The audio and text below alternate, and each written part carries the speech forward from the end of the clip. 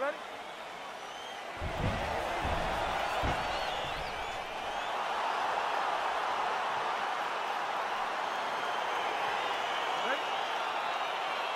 All right, so here we go. The weight and the height giving away the action right here on one side. Maybe the division's most well-rounded fighter, taking on arguably the biggest submission threat.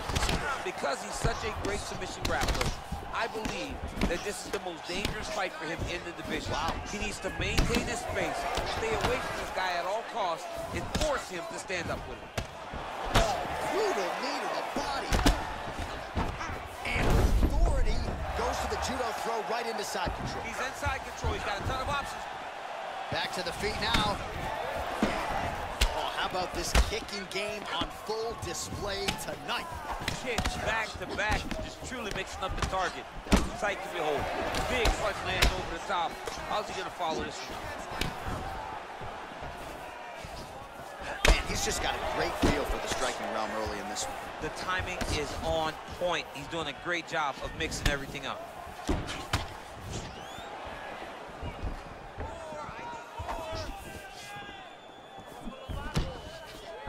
Just over 3 minutes to go. Oh, big elbow. Big liver kick lands under the elbow. Oh, big knee to the body. How'd he get that one home? Wow, huge head kick. Oh, straight right. Trying to hammer that lead leg. Right hand upstairs.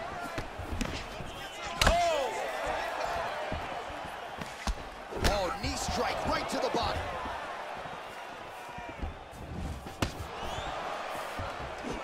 Oh, straight right.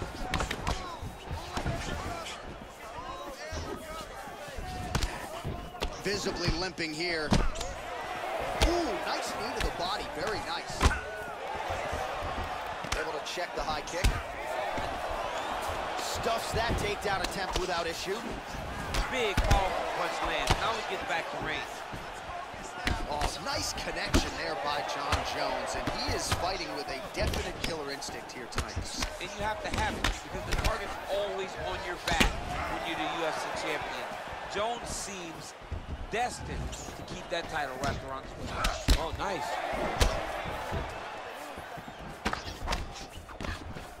Nice job by the fighter here to continue to block the shots coming his way. You think he's trying to sort of fatigue his opponent here a little bit? He's kind of watching and seeing everything that's happening in front of him. Later, you'll see him start to throw counters after blocking shots.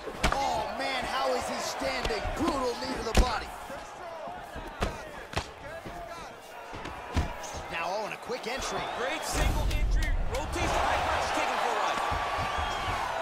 Oh, he goes with the punch and he lands.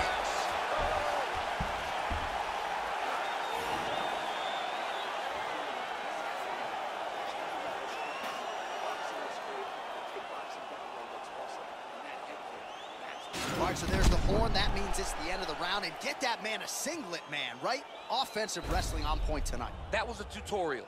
That was every single takedown you could secure in a fight. He did it all the right way. All right, here we go with round two. Round one, pretty good, not great, but some action on both sides. We can't always hope for fireworks, John. Yeah. Sometimes you got to deal with the ebbs and flows of a fight. In round number one, you saw both guys have some. He's hurt bad, John. He's got to press him. He's got to rotate that finish down now. Wow! He's done it. And now he lands a combination. Wow, he's out! Wow! Wow! Oh, my goodness, what a fight. Just an absolutely gorgeous shot to spell the end for his opponent. Crowd is absolutely loving it.